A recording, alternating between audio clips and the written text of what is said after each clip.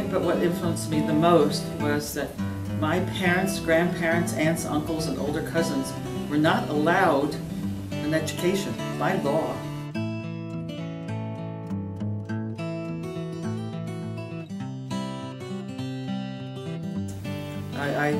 I worked very hard. I'm not a natural born, it doesn't come to me easily. I graduated fourth in my high school class and cum laude from my undergraduate, as an undergraduate. And I remember my senior year advisor as an undergraduate said, "Hannah, how did you get such good grades?" And I said, "I'm a tank. If I have to read a chapter 10 times, I will do it."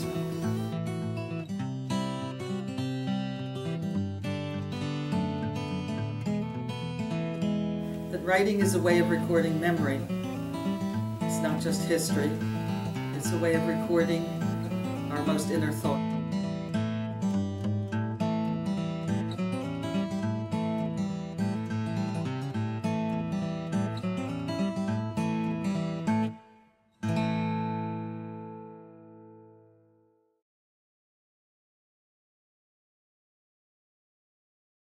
Nelson Mandela, the first black prime minister of South Africa, said, "Education is the only key to changing the world."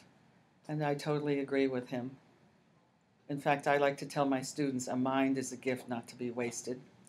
I have been teaching writing at City University at different branches for over 30 years. I used to be full-time at Hunter. Now I'm semi-retired. Many people ask me, why teach writing in this age of computer wizardry? So I ask my students the same question. And many of them come up with, what is writing? And I ask them, well, I don't know, what is it? And I say, I agree with, in some ways with them. Of course, I'm trying to elicit the response I want to hear. With tape recorders, iPhones, iPods, iPads, you name it, it's electronic. Why continue to teach writing? And we talk about writing throughout the ages, and students finally come up with the answer, at least some of them do, and some of them don't, that writing is a way of recording memory. It's not just history. It's a way of recording our most inner thoughts. And they've done many studies that keeping a journal helps people to become healthier, even people with cancer. When they keep a journal, it helps them to be more focused on which lab tests to get, what doctors to call. But I'd like to get back to my 30-plus years at teaching at CUNY and the joy that I have from it. I love my work. I'm truly blessed. And working with thousands of students over the years has given me the greatest pleasure. I try to get my students to be independent learners and independent writers. And the way I do this is they're very free to write about many topics. They're very free to do extra credit projects, and I've had some of the most wonderful experiences in my life with students writing and demonstrating what it is they're writing about, if possible. So what I do is I assign within a framework of a narrative or an autobiographical essay or classification essay, I try to assign the students total freedom to choose what topics they'd like to write about within that genre. I insist the students revise their drafts, revise their essays with at least one draft. And I also insist that before they give me an essay, they have copy edited, read it not on the computer, but with a ruler, a pencil, or some instrument so that they read it line by line before they give it to me, and that they read it out loud. I don't want students to be a victim. I want students to be a victor. In other words, I want them to be able to catch their own errors. There's nothing more empowering than a student who knows he or she has very few errors on a paper, and that he or she has figured out what are strong points or her strong points or weak points in writing.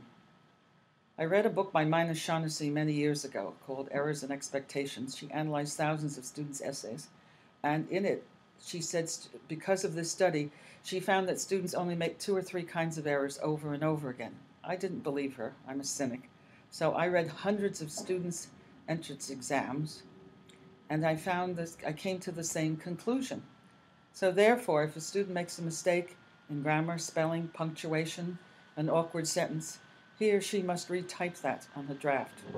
So a revised draft, consists of the new essay typed, the old essay on the bottom, and in the middle, their error pattern. All I have to do is see a student's essay 2 or 3 times and I know the error pattern. But I want the students to empower themselves so they become victors, not victims, and they are be able to correct their error patterns. I love working with students. I just love to see them make progress. And I like to talk to them as a live human being, so I don't give out my email address, which I hardly use myself. I give them my home phone number and a cell phone number, and I'm so thrilled when they call me with a problem in their writing or a personal problem. I'm not a psychoanalyst. And we work out some kind of deal how they can hand in their papers late. I not only am a writing teacher, I'm also a writer. My late husband and I edited a small newspaper, and my other writing I share with my students. They don't know I've written an essay or a story or a poem. I give it out and I ask them to critique it. And they're very good critics, from the Greek word kritis, to judge. And when I tell them I wrote it, many of the students go, uh-oh, she's going to give me a D because I criticized her in a negative fashion. And I said, oh no. And I tell them how many drafts I did.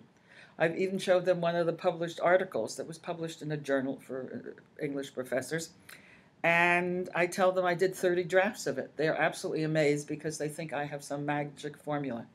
But it really brings me down, up to their level and down to their level, for them to see my writing and problems that I have with it. We share a common goal. Nobody writes a perfect essay. In fact, I like to say the only people who write perfect essays are in the cemetery. I also hold myself very much accountable in the classroom because they expect me to be perfect, and they expect me almost to be arrogant. And I try to show them that I make mistakes all the time, and everybody does. It's not a crime to make a mistake. It's a crime not to try to correct it. Every time I make an error in class, whether in speech, something I put on the board, something I write on their papers, some piece of information I hand out, I get charged $1. I have a student in the class who's a bookkeeper. And towards the middle or the end of the semester, I say, what do I owe the class? The students say, maybe $50, $150, whatever it is. And what I try to do with that money, it's not given to the students to go to Atlantic City. What I do is I purchase everyday items to help them be better students that are very inexpensive, such as index cards, one of the finest tools ever invented, Post-it notes, pens, the New York Times. Some semesters, I even give out a brand new book to each student that I've purchased. I had a student once, she came to me to go over an essay. She had more electronic equipment than a dog has fleas. I said to her, you need to work on your vocabulary. She flashed an iPhone that was so complicated I thought it could scramble eggs every morning. And she said, oh, I have an app for that. I said, your spelling is weak. She said, I have an app for that. I said, your sentence structure is weak. She said, I have an app for that. And I said, I hate to use a foul language, but your app is a piece of crap. What you need to do is what I call gut work, sweat work. She did 5 revisions of the essay, and it took hours for she and I to go over it, for her and me to go over it. See, I just corrected myself. But she wound up with an A, and I just saw her at a wedding, and she was so excited about that A. She still remembers, and she was just accepted into a nursing program. I cannot tell you how much it means for me to see my students all over the city. Many of them are so successful. One of my students that I keep in touch with constantly had terrible problems writing an essay. He took my class twice. He went on to the next class. I tutored him, and he finished his 2-year nursing degree, his 4-year nursing degree, and he's now a physician's assistant at Sloan Kettering. Another one of my students is a dentist. Another one of my students graduated this past semester at New York City Tech, where I teach 2 courses. He was the valedictorian of his class in the nursing program, and he's going on for his 4-year degree, and he's going to go on to medical school. I just know it. This. I cannot tell you the joy I find. I keep repeating myself. I ran into one of my students, and she said she worked at the police department to pay the bills, but she writes plays, and her plays have appeared in church basements, in Y auditoriums, and she said I inspired her to do this. In addition to giving out, to admitting to my mistakes and buying the students Post-it notes, index cards, pens, newspapers, and books as penalties for making mistakes, I let my students challenge my grade. They are shocked by that because they said no instructor or high school teacher or elementary schooler to do that. And I say a grade is not a punishment. And I'm a human being and I make errors. Suppose I were in traffic on the Long Island Expressway, and afterwards, when I reached my destination, I graded their papers. Why should they be penalized? Because I sat in traffic for 2 hours and mumbled and grumbled to myself. So I let my students challenge my grade 3 ways, because life is about challenges and how we meet them. They must revise their papers at least once, but if they're going to challenge my grade, they have to revise the paper at least twice, with the sentence corrections and a fresh new copy on top, old copy on the bottom. They can challenge me by making a clean copy without their name on it. We hand it out to the class. The class decides. Now, let's say I gave the paper a C and the class gives it an F. My C counts. The higher grade always counts. That way students don't feel that if they challenge me, my personality is going to get in the way and how dare you challenge me. Another technique I use is they can ask me to show it to another instructor, and the instructor writes comments and gives it a grade. If I gave the paper a C and another instructor gives it an A, the A counts. A third technique, which I just instituted, I'm so excited about this in the last 2 semesters, is the student writes up a proposal, point for point, what he thinks is positive about his paper, what is negative about his paper, and how my positive and negative criticisms were correct or not correct. And I had one student this semester his writing was fantastic when he challenged my grade. And I changed his grade, and I gave him an A+ on the challenge. And he was amazed by that. And I said, why are you amazed? Life is coming to terms with something. Life is about learning. Life is about revising. And you made me reread your essay again. And point for point, although I disagreed with some of the points, you had a very good argument. And I changed your grade, and your objections to my grade or the proposal was just outstanding. I mean, the lawyer would be amazed by it. So I'm just thrilled I let students challenge my grade, because I don't want a grade to be a punishment. I also believe writing tests should never be timed. I don't think Shakespeare wrote Romeo and Juliet in an hour and 15 minutes, but I guess I'm outdoing the time limit here. And that's a point for another day. I've been arguing with the people at CUNY for almost 40 years about that, because the CUNY writing math test is untimed, the reading test is untimed, but the writing test is timed. And one of my favorite books is Invisible Man by Ralph Ellison, who wrote about growing up black in America. And that book took him 20 years to write. I don't think an hour and 15 minutes is enough time to write an essay, but I'll stop at this point. I'll keep arguing till they put me in the ground.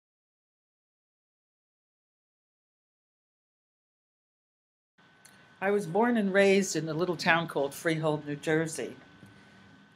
I think what influenced me the most was that my parents, grandparents, aunts, uncles, and older cousins were not allowed an education by law.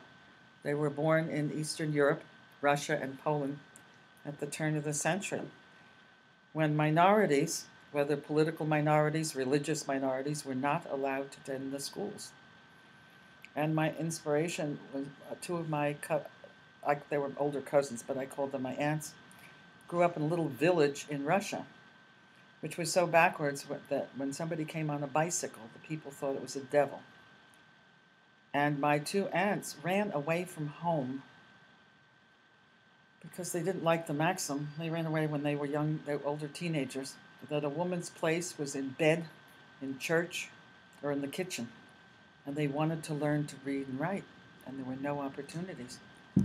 So they ran away to a big city in Russia, but their father came and got them because he thought they would become prostitutes if they had stayed in the city. Also, my father was a great inspiration. I'm sorry, should I not talk about this to me? Yes, go ahead. All right, because he and my mother and my aunt and uncle lived, when they came to this country, they lived in one room in Canada, and they worked in a fur factory. And believe me, there were no unions, and the conditions there were very primitive, but they saved every penny, opened up little businesses, and worked 7 days a week, practically round the clock, so that their children would have an educational opportunity. But my father worked in a store, eventually owned his own little store, and when he would eat his lunch, which took about 10 minutes or 15 minutes, he would stand in the back and read a book, because that was so precious to him. He taught himself to read and write, and that left an impression on me that I will never forget. And I'm proud to say that all of us in one generation are all professionals, either doctors, lawyers, professors, social workers. And it's a result of our parents sacrificing everything so that we can get an education. And I love this country for the freedoms it gives, and the fact that so many people have an opportunity to get an education, whether they're 70 years old. CUNY has a program for senior citizens. They can take up to 5 courses for $80.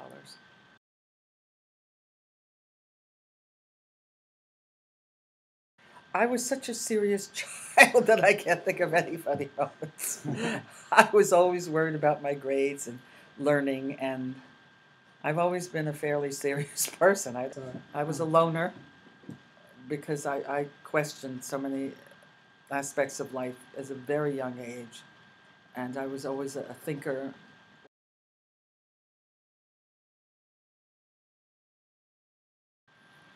I always wanted to be a teacher.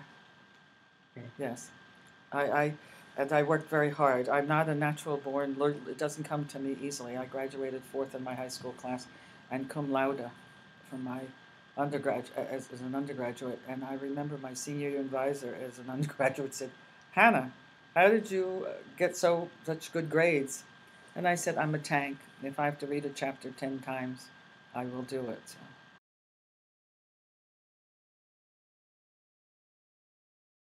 Actually, everybody in my family, well, 2 out of my 3 brothers majored in history, so I did too. But I'm very grateful for the education I received in elementary school and high school. We had to memorize the Warrener's grammar book by the time we were in high school. It just became part of me. And I can't remember how it happened, how I fell into teaching English. But I think it was just something, because of my knowledge of grammar. It's sort of, I can't even remember exactly how it happened. I've been in this game so long that I don't know how it happened, really.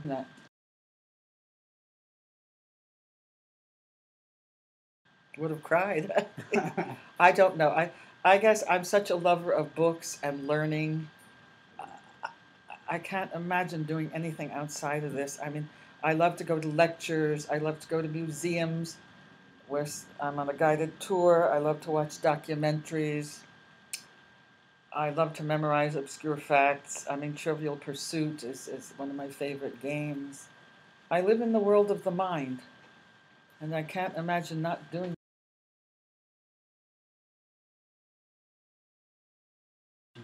Good teaching, non-teaching. I don't really teach my students anything. The teaching and learning comes from them. I think one of my favorite stories when I was full-time, a state auditor came to the classroom, and he wanted to see the state money's using in one of the many colleges I've taught at, if the money was were being used wisely. He went back to my chairwoman. He said, "What kind of a college is this? There was no instructor in the room." So my chairwoman said, "Well, what was going on in the room?" "Oh, the students were working very diligently.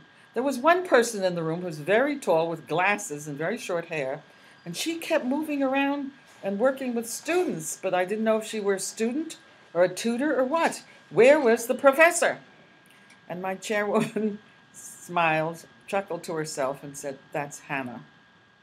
She says non-teaching is the best type of teaching, and Hannah always worked on an individual basis. She did not give group lessons unless the entire class were having a problem.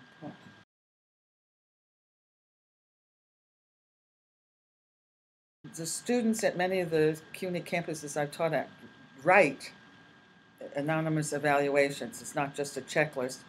And they all said that the individual work and the revising their essays with my help on an individual basis helped them the most. So that's why I continue to work on an individual basis.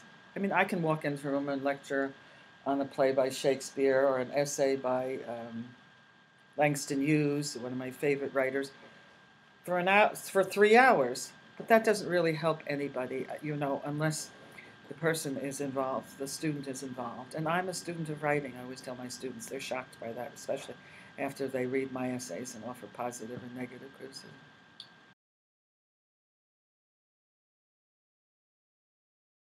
Drastic changes.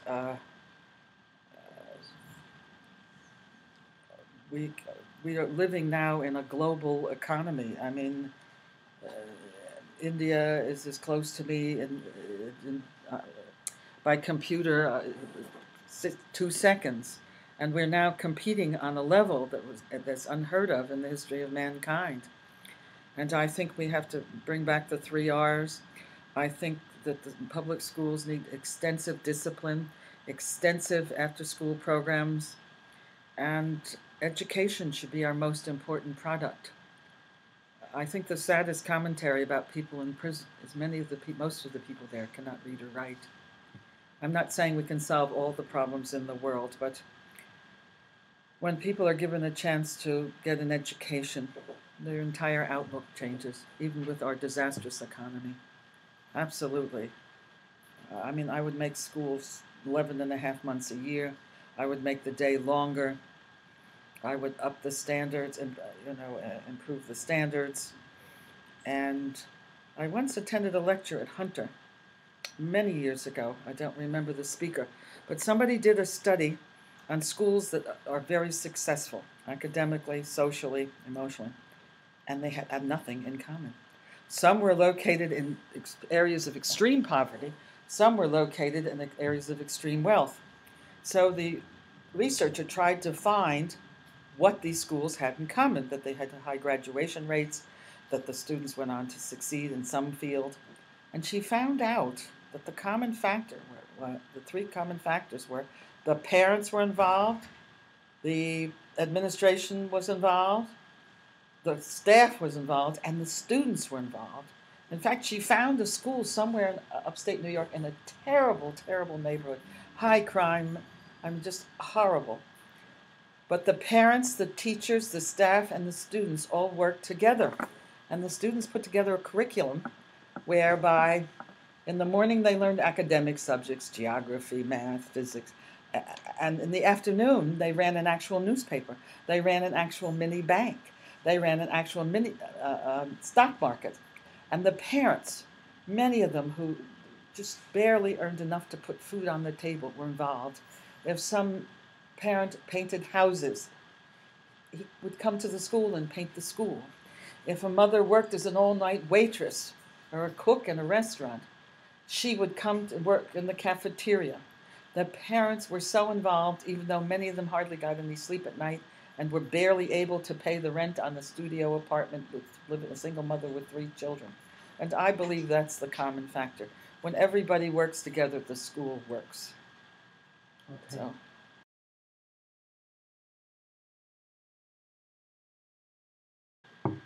I find it's not so much that, it's a general idea. I mean, I once wanted some students to come in, it was final exam time, and some students had missed the final exam with good excuses, and I wanted to use the teacher's faculty room.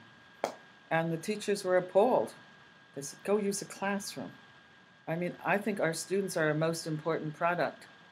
And for instance, I've been to some colleges that have excellent DVD, VHS collections.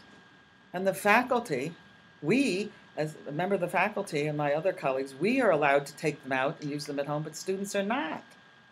It's like Macy's saying, I'm sorry, customers can't come in here all day long. I mean, my students are my most important product. They should have more privileges than I do, the campus. I just find that everybody has to realize that the students are number one. Okay. Yes. I mean, I can't be specific, but I just think that the students deserve every privilege. They have to have every obligation, but they deserve every privilege. They're number one.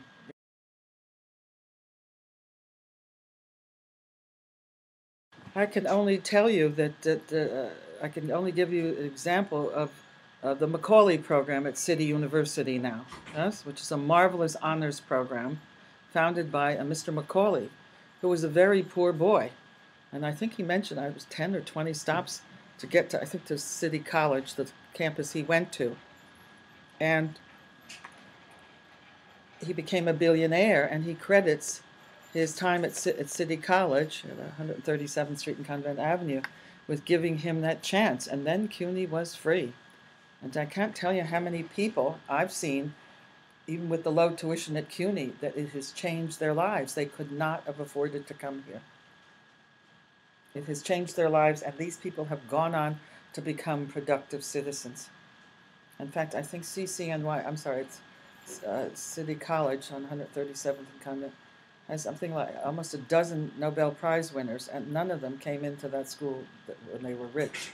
So I think that that's a very important opportunity. I think that why many Asian countries, I read an essay in the Times about a young woman who lives in a grass hut somewhere in North Vietnam.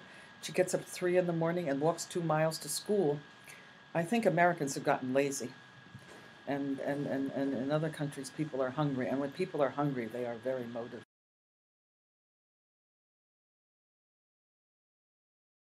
I just want to say that if you do not speak English, I don't know if it's still on television, but Channel 13 had a program sponsored by Con Edison for people to pass the high school equivalency. Also was on Channel 13 the man who invented the chocolate chip cookie, created the chocolate chip cookie line. They had programs there for people to learn. I don't know if they still exist. Call your local library. Your local public library will know about ESL classes. And when I'm teaching, I do everything to let my students know what's available for their relatives. And when I go to a library, and I'm in the library 3, 4, 5 days a week, my public library, the CUNY libraries, whatever, I pick up flyers and always give them out to the students. I am always sometimes I've had the head of counseling come to my class at City Tech to speak to the students. I'm always giving any kind of information I see on television, at the offices where I teach, or anywhere about something of interest. To get back to my own teaching, I love to help my students work on a project. In fact, I even tell them that I'll be glad to work with them long after they've graduated. Just call me. And I've had some students do some unusual projects. Many of them were flustered by them. One student, she was 19, she was from China, and I do this to encourage my students to ask me for help, and I try to teach them what's available. And she took a course on World War II, and she had to find someone who survived World War II, not just a soldier, but a refugee, a concentration camp victim. So there were 2 Holocaust victims in my neighborhood, and I arranged for this young woman, my student, to come and interview them. And it was a marvelous, she did a lot of research. Another time a student came to me, she had to do a paper on someone who was in the Vietnam War, And my brother, who's a retired history professor from Montclair State University, was a soldier there. So I had her interview him on the phone, and then he wrote her a letter. I would suggest to immigrants to ask everybody they know and go to their local public officials, whether it's the local political club, their local library, their local police station, yes? And look at what's on the bulletin board.